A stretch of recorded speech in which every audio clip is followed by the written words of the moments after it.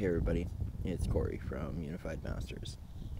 So, it's been a really big period of deep integration since New Year's. If you can see, I just woke up. There's just been a flurry of things happening throughout the collective, and a flurry of things happening personally that are just moments to reflect. Moments to really take a look at what's going on in our lives and how we can best anchor in the highest available timeline for ourselves and for the collective. And so with that, I want to discuss of like what the energies are kind of representing right now for us. So if we look at 2020 in the numerology, in the status of the numbers of 2020, breaks down to the number 22, which is a build out. We look at the master builders, building anew, creating. Energetic architecture. We look at the building out of societies, the building out new earth build out, everything that's been discussed as of recently with what we are creating for new earth. Part of that process is resetting the template. It's the void. It's the in-between. And that's what right now very much so is it is the apex of the inhale right before the exhale. And if we think of an exhale, the exhale is a release. How do releases occur? Let's look at the micro and the macro of a release. How does one internally release? How does Gaia release? In what way, shape, or form does that occur? You know exactly what I'm talking about. Right now I can feel it. I've been sensing something on the rise for quite a little bit of time. And we sense this happening now. This release is extremely important for the build-out process. I have a phrase or a quote I wrote a while ago, and it's about destruction being the root of creation. And destruction. Okay, destruction has such a negative connotation to it. So let's remove destruction and let's use deconstruction. It's a tower moment, essentially. It's the breaking down, because we're now exposing the foundation in order to build on top of that foundation. Okay. So this is what the theme for 2020 is going to be. A lot of reconstruction of ourselves, of society, of cities, a lot of movement, a lot of change. Change seems to be the common theme that's occurring right now. So how does one deal with this change? Healthy detachment seems to be the best way. Recognizing, though, that there are going to be a group of individuals who are completely unaware of what's going on, or they might be tapped into a certain degree in a certain level, but they might not fully comprehend it or get it. And so they're still going to be attached to their old ways and their old patterns, and they're going to resist the change. And what happens when there's resistance to change is the universe keeps shaking you up until you're forced to move. So shadow exposure. We're going to see more true colors shine. There's going to be more blow-ups. There's going to be a lot of fear strung through regarding change. And in that is going to cause a lot of acting out. It's going to cause... It's going to cause what it's going to cause. And that's an interesting tidbit that's happening. And if you can sense, my demeanor very much so in the last few videos has always been very, very happy and very upbeat. My demeanor's kind of changed. Well, and that's what this year has kind of brought forth, is since we're also stepping into a 4-year, okay, which, if we break 22 down, we deduce it even further to the number 4. Number 4 is all about foundations and all about grounding. So it's been a very, we have to thank the Capricorn energies for this very earthly time and very grounding time. But what it's provided is an opportunity for me to be fully in body and to be able to see both sides of the coin. So it seemed that the end of 2019, at least for me, was extremely etheric, and pulling a bunch of codes from the astrals and spending a lot of time up in the sky. And now that we've hit Capricorn season, and then we're coming into this very much so grounding, earthly, foundational year, with the veil being so thin as well, it's now provided me the opportunity to remove the rose-colored glasses and to see both sides of the coin exactly for what it is. And a lot of that has been in diving into some aspects of not only my own unconscious, but a certain group, a collective group of unconscious that I've stepped into. Universe kind of put me into, and then I've been exposed to it, to really see the state of what's going on, and being able to like spend the last week just really contemplating, you know, what does one do towards shifting out these narratives and shifting out a lot of this stuff, especially since we've done a lot of work. You know, on my end, there's been a lot of work of clearing war trauma and war karma and the war programming. And I state that because, you know, of course, we've encountered what we've encountered here in the United States, but I'm not talking about that. I'm talking about right now in regards to the Lightworker Collective. And the one issue I see with my name of Unified Masters is that, you know, then we look at what are we masters of? Are we masters of the spiritual world as we are connecting to our higher selves? Are we masters of our, like, what filters in play? Is the ego in play? Is the higher aspect in play? Is our oversoul in play? What are we masters of? And what I see is that these energies recently have really provided an opportunity for a lot of the ego mastery to come out, which is not taking ownership of the ego, but I've seen a lot of unconscious fight and discord in the Lightworker Collective.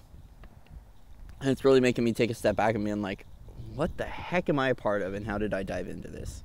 Well, you know, I am cleanup crew. That's one of my big aspects, is to come through and kind of sweep all this stuff out. It's been that way for a while, and I've kind of grown to accept that being a part of my journey, is being a cleanup guy and shifting those narratives out and clearing up those timelines. But this war narrative, okay, it's old. It's old. It's out of date, and it doesn't work. So right now, we've been totally in discussion, you know, recently of like 2020, the best year to come, 2020. And yes, this is going to be a moment to reap karmic rewards. So if you've been sending out positive energy, all that positive energy is going to come back. And if you've been, you know, if you've been putting out not so friendly things and not playing so nice, those things will return. But what really 2020 seems to be, as of just the beginning of January, is this is a time where the rubber meets the road. Okay, so what does that mean contextualized for us? Is it's time to apply everything we learned into life. Okay, let's look at the rise of what's gone on recently. And I'm going to mention this once. I am consciously making the effort to not discuss it again. And Samantha and I have even gone as far as to not talk about it in the home. Now I'm going to discuss what's happening in the U.S. with Iran. Okay. So, as you see, we don't even really...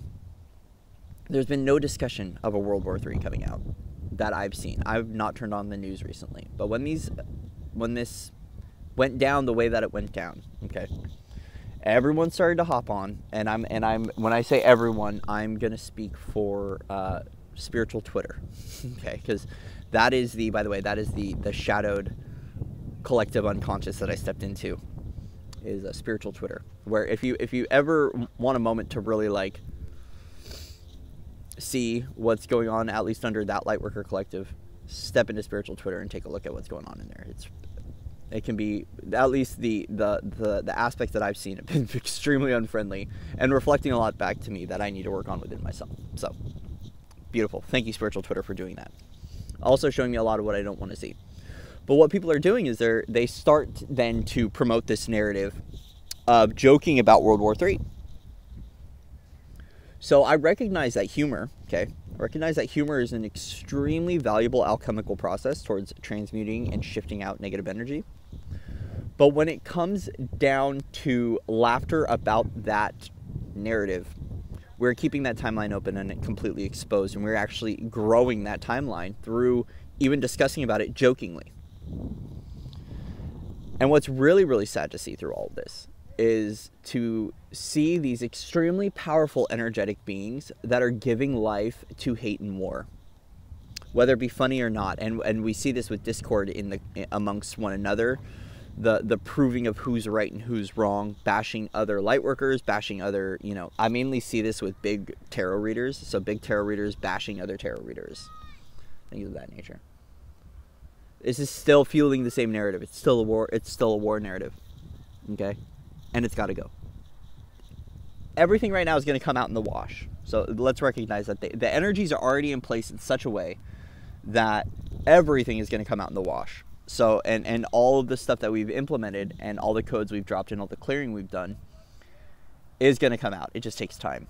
And that was the big message that came through from the Pleiadians a little while ago, is everything's done and signed and complete.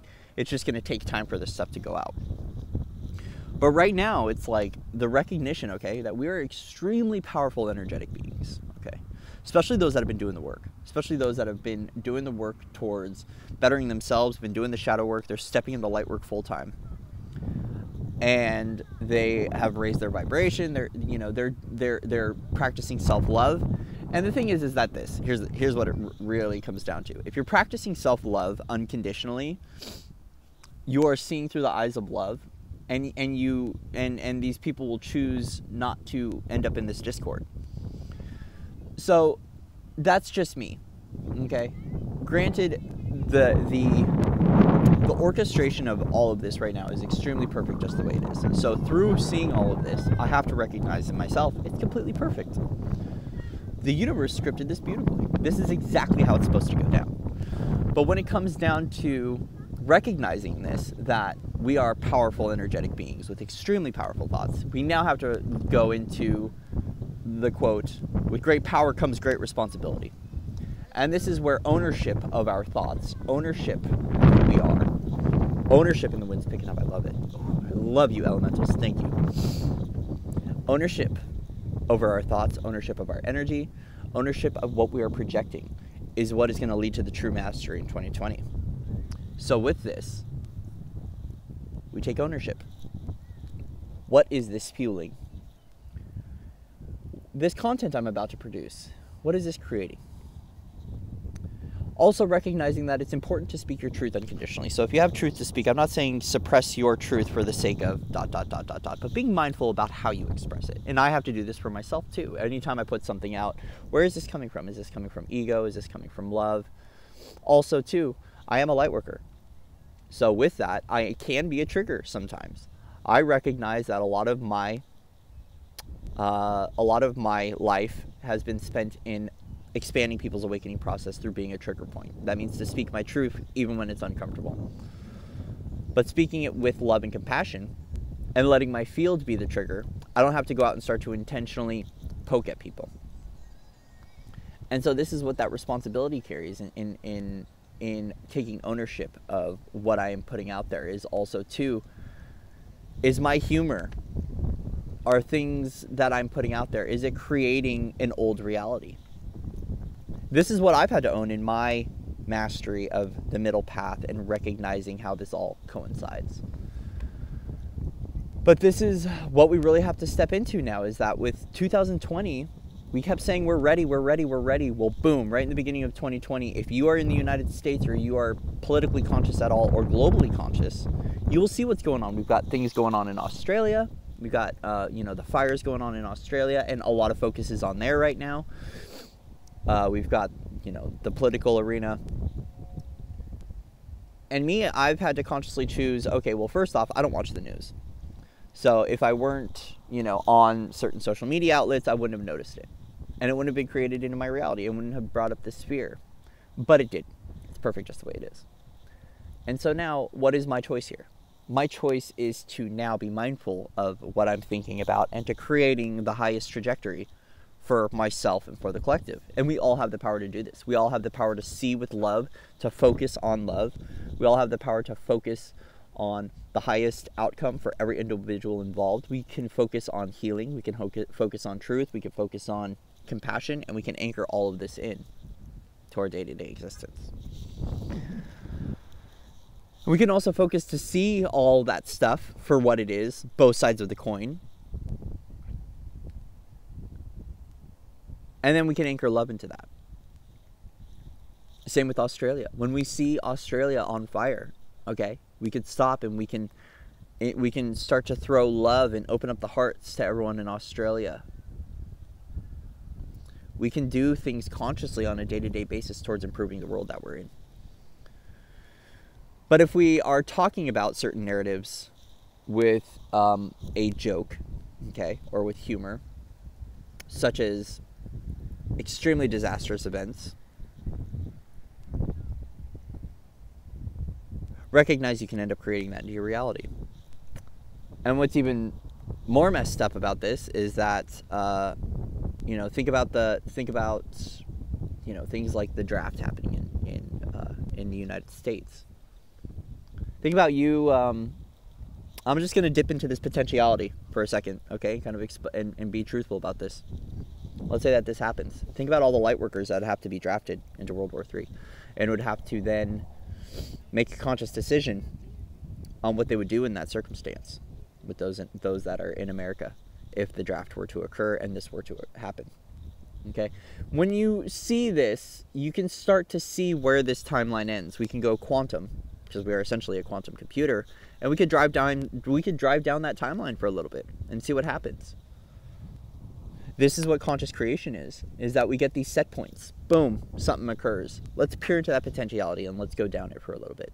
Go into a meditation. Whatever is shown to you is perfect just the way it is, because this message is for you. And then you can consciously do something towards collapsing that timeline by saying, no, I do not click subscribe to your fear. I do not click subscribe to your war. I'm going to choose love and peace. And I'm going to inject that into my reality. And I'm going to choose not to focus on this program by being extremely mindful of the decisions that I make every single day. So if I need to get this narrative out of my reality, what do? Maybe I should stay off certain social media platforms. Maybe I should unfollow some certain people. Maybe I shouldn't turn on the news. There are things you can consciously do to where it leaves your reality and then it's no longer there. This is taking ownership of your thoughts and doing what you can towards not allowing certain things to occur. So I'm not saying negate it and bypass it. Yes, it's very real. You can, for me, when it came up, I was like, shit, this stuff just popped up. Okay, well, let's look at it. I spent a day looking at it. I felt it. I felt the fear. I felt the crying. I felt everything. I felt the collective. I peered into it, and I said, nope, okay, I'm not going to create this into my reality. And then I, got some messages that people wanted me to make a video about it, so I was like, okay, I'll discuss it in a video, but after this I'm not discussing it anymore unless something more blows up from it. But from that event that occurred, from that attack, I've gotten multiple perspectives from people, one of them being one of my best friends who's in the Army, who is also a light worker, who got a download and explained it to me in a certain fashion, and there was a news outlet that did confirm what it did mean. But anyway, beyond that, we're going to collapse that and shut that down now. This is what it's about, is that I have stated through the course of this video some fractures that I see in our foundations. And then I get to look at my own personal fractures too, at a physical level, at an emotional level, and at a spiritual level. What fractures are in my foundation that I can mend towards building out the strongest, most authentic version of myself in this coming year. And this is what's been really playing out recently. A lot for me has been physical, and a lot of recognizing that I still am running some self-sabotage programs. And so now I'm offered the opportunity to do something about it. I can change my diet, I can change my regime, and I can change ending this self-sabotage by recognizing it for what it is. Once I kind of take a step back and I dissect how it operates within me, which it takes some reflection, and it's taken time to really tune in and to to be extremely mindful and observant over my patterns. So a lot of that required seclusion, and a lot of that required deep internal thought for a very long time to kind of become observant of my self-sabotage patterns, and then recognizing when they start to play up, go, nope, I'm not feeding into this narrative, and then collapsing that. And this is what the mindfulness approach is really needing to be taken right now. With the veil so thin, we're going to see it, but recognizing what this stuff is, okay? Including, this recent news, and including seeing this stuff. Like, you're going to get an intuitive hit. You're going to go, ding, okay, yeah, no, maybe I shouldn't buy into that, or maybe there's something I can do here. Maybe I can click unsubscribe. And when I mean unsubscribe, I don't mean literally like, unfollow someone on Twitter or unsubscribe from someone on YouTube. What I mean is just not buying into the narrative, being like, yeah, I see you for what you are. I see it as a doorway, and if I go down that doorway, it doesn't lead anywhere. So I'm gonna keep that door closed and shift my focus. That's what I mean. And this is what's gonna be strewn out right now. We've got a lot of power players that are still gonna be dropping things into the timelines to step us back into old ways. And we have to really stay strong and sturdy and keep the middle road and just be like, yeah, I see what you're doing, but I've done enough work, and I'm not going to engage. I'm just not. I'm not going to engage. Because, once again, your energy is so powerful that if you feed into that fear, or you feed into that trauma, you feed into that whatever it is, and give it life, you're breathing life into it.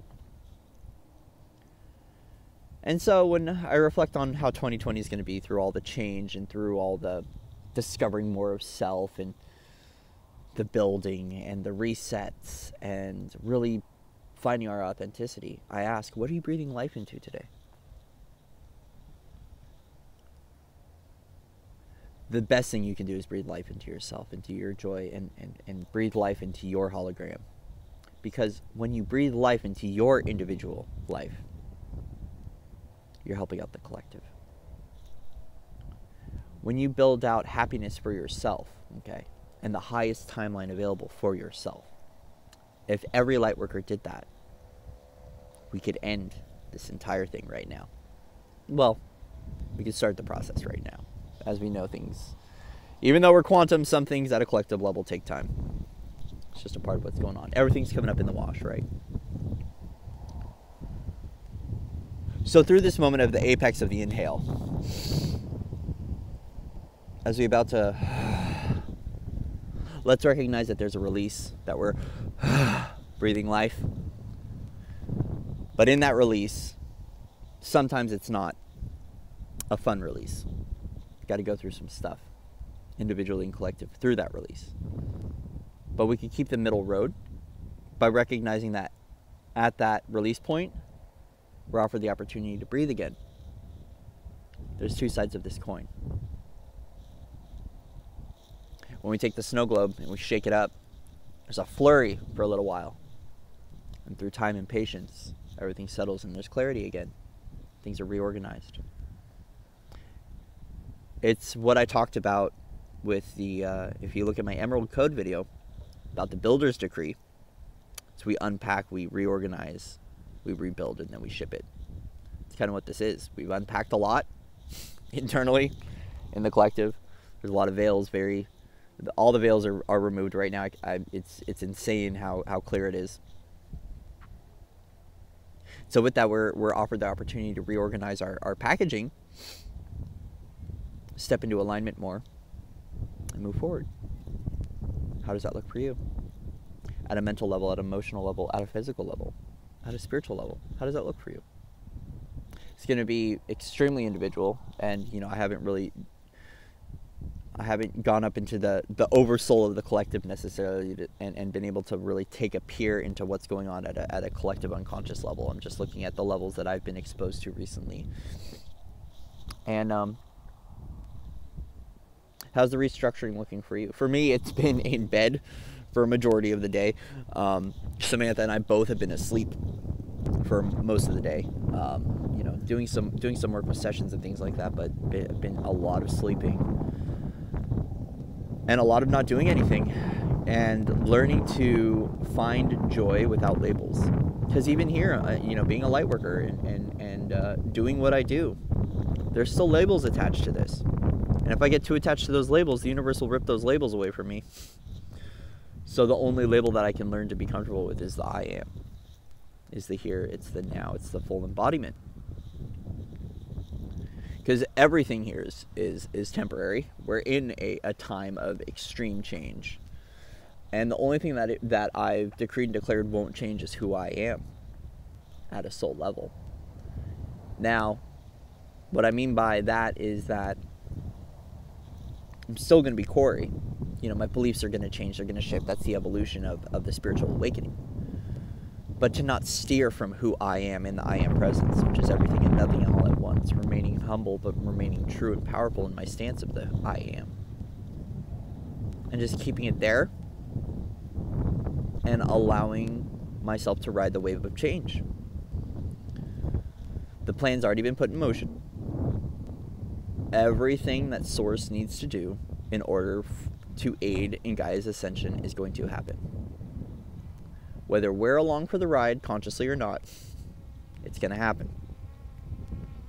And if you don't want to ride the wave, I'm looking at a drone right now. Someone's flying a drone right above me. Fun. If you don't want to ride the wave of change, Source is going to kick you around until you get on the wave. Plain and simple. So, with that, let's ride the wave. Healthily detach from everything you know in a beautiful way.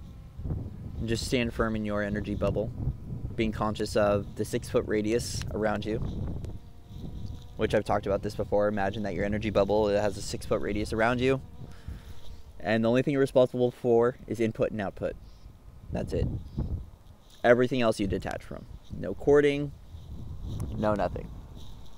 And in that, you can ride the wave. You can ride the wave of change. You can pivot quickly. And it's a much easier way and a much easier existence. And best believe that whatever needs to exit stage left in your life will be brought forth, and it will have to exit in one way, shape, or form. Whether it's the visual that I got when I got this download was a lot like, mom saying, we're leaving to go on the trip in 5 minutes, and we're leaving with you or without you. And kind of like that not literally Source is going to ascend without you, but like you're coming whether you like it or not, essentially.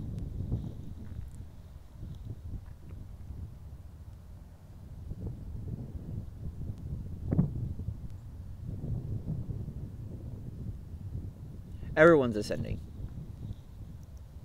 Everyone's ascending.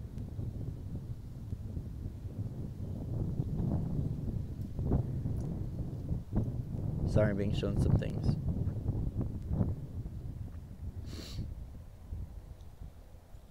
So with that,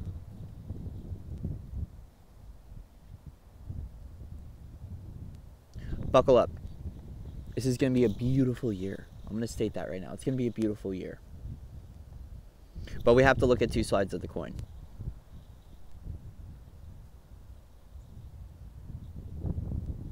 There can be beauty in creation as well as beauty in destruction. There's beauty in a full cup just as much as there's beauty in the void. Okay. They're both leading to the same outcome. It's the peak and the trough of a wave. The ups and the downs, the ups and the downs. Zoom out, you see the entire wave, and it's beautiful because you hear the tone. But when you zoom in and you recognize that there's a flow to this, and you understand from an open heart perspective that is just the way the universe works, and it's important for the integration and the expansion, then you recognize that it's beautiful just the way it is. And this is where we learn to love the beauty that is creation and the beauty that is within us. And we allow what needs to go, and we allow what is meant to be, and to stay. And remain in faith, remain true in who we are, remain in our heart. And anything that is not aligned with love, at least for me, this is what I'm doing. If you're saying something to me that's not aligned with love, or I see something that's not aligned with love, I don't give into it. I don't buy into it. Not my responsibility. My choice right now is love unconditionally. What I do within self, what I do in service, what I do on a day-to-day, and I inject that everywhere I go to end the war narrative within, the war narrative without. We've been talking so much about the war narrative in the masculine and all of the internal war, and this is where we land. An opportunity. The micro hit the macro. What are we going to do? Choice point, solution based. How do we stop this? Best possible outcome, highest timeline, love and light. Unconditionally. So with that, much love and respect to everyone out in the Webverse. I've been waiting for a little while to put out a video. I've been called to not do it, but I've assembled enough pieces to put out a video. And I'm actually going to accompany a light language with this. Later I'm going to record it, and it's going to be called Seeing Change with the Eyes of Love. Help you to open up your heart a little bit more. The elements are just, they're agreeing with me right now. Being able to see change through the eyes of love. And being able to take a look at all this through love, and then making that choice point. So thank you all so much for your continued support, and all the new subscribers. Hello, welcome to the channel, welcome to the fun and the magic that is awakening. If you are new and have any questions, please feel free to reach out. I've got sessions available as well. I still have my donation sessions and all my other sessions still available. Membership group, all that. All the links are going to be in the description box, so please go ahead and search through that content, and look through past videos too. I have a bunch of videos out that coincide with various topics. I have a peace anchoring exercise that's perfect right now for this. I'm glad I came up with it when I did. You can refer to that peace anchoring exercise, and you can practice that on a day-to-day basis for yourself. I said that we're going to need this in the next month, and boom, it goes to show that it's completely right, that we're going to need to anchor as much peace and love into everything we're doing. And you can actually set the intention to invite that peace and that love wherever, not only just where you're at, but you can set the intention to send that energy wherever you'd like in the globe. And yeah, there's a bunch of really great content up here and on other channels that can help you during this process if you need any help with the ascension process. So that's all I got, guys. Much love and respect to everybody out there in the Webverse, and I will see you on the other side. Namaste.